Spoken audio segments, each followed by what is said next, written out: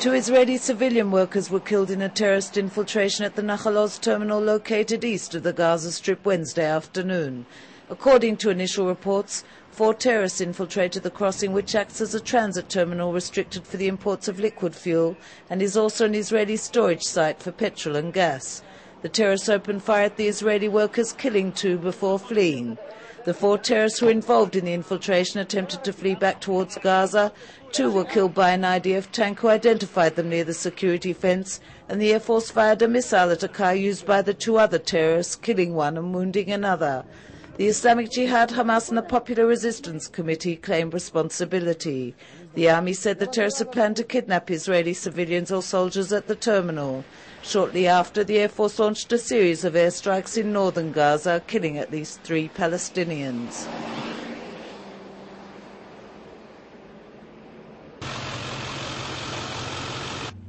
IDF forces pulled out of Kissufim in central Gaza Wednesday after Staff Sergeant Saif Bisan, 21, was killed and 2 other soldiers wounded during gun battles with Islamic Jihad and Hamas gunmen. Both terror organizations were quick to claim responsibility, filming the site where the soldier was killed, showing his blood-stained camouflaged helmet cover. تعلن كتائب الشهيد عز الدين القسام مسؤوليتها الكاملة والمباشرة عن هذه العملية البطولية التي فر أمام ضرباتها الصهاينة الجبناء. ثانيا، ليعلم العدو في كل مرة أنه سيواجه أمثال الرجال الذين قضوا نحبهم أو الذين ينتظرون. Islamic Jihad spokesman Khalid al-Bach blamed Israel, claiming its refusal to reach a Tardia was the cause of the conflict. حصل اليوم من تصدي من قبل المجاهدين بأبناء سرايا القدس والقسام للقوات الخاصة مقتل جندي إسرائيلي وجرح آخرين، ومقتل أيضا فلسطيني يأتي في إطار التصعيد الإسرائيلي ورفض إسرائيل لجهود التهدئة التي تسعى إليها مصر. نحن نحمل إسرائيل مسؤولية فشل جهود التهدئة ونطالب المجتمع الدولي بوقف العدوان على أبناء شعبنا فلسطين.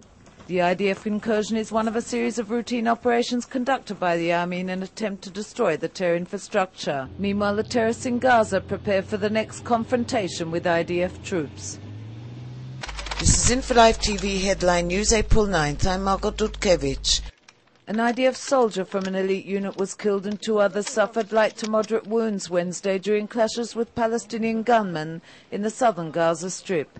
The soldier was identified as 21-year-old Staff Sergeant Saif Bisan from the village of Jat in the Upper Galilee. The soldiers, all from the Golani Brigade's elite Aghoz unit, were operating to uncover terror infrastructure near the Kissufim crossing, once the main crossing into Gaza before Israel's 2005 unilateral withdrawal. As the soldiers searched the area, they came under gun and anti-tank missile fire from a well-planned ambush by Palestinian gunmen. Bissam was killed and the 2 others were lightly wounded and evacuated to Soroka Hospital in Beersheba. According to Palestinian reports, 1 Hamas operative was killed and at least 4 others wounded. The Foreign Ministry said Tuesday it will not allow the United Nations official appointed to investigate Israeli-Palestinian human rights to enter the country after he supported comments comparing Israel to Nazis. Richard Falk is scheduled to take up his post with the UN Human Rights Council in May, but the Foreign Ministry said it will deny Falk a visa to enter Israel, Gaza and the West Bank. Israeli security forces thwarted once again attempts by terrorists in Gaza to dig smuggling tunnels that cross into Israel. On Tuesday, a 3.5-meter tunnel dug inside a Palestinian house was uncovered during an IDF operation in the northern Gaza Strip.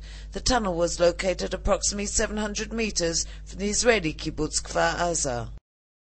In recent weeks, the IDF has collected army-issued weapons held by Israelis living in the West Bank, as well as caches of weapons held in storage in the settlements. It has also stopped providing bulletproof windows for settlers' cars. Dani Dayan, head of the Council of Jewish Community, said the measures taken by the army harm the settlers' security. Syria has arrested a Saudi official in connection with the assassination of top Hezbollah commander Imad MughniyahEl, Iran's false news agency reported Tuesday. The agency quoted Iranian sources saying a high-ranking defense official in Saudi Arabia's embassy in Damascus was arrested by Syrian security forces. For the 8th time within a year, Israel's national carrier El Al Airlines is raising ticket prices, this time by 8 to 9%. The increase is expected to go into effect after the Pesach holidays. That's all for InfoLive TV, Israel's only internet television website that broadcasts in 4 languages to the world.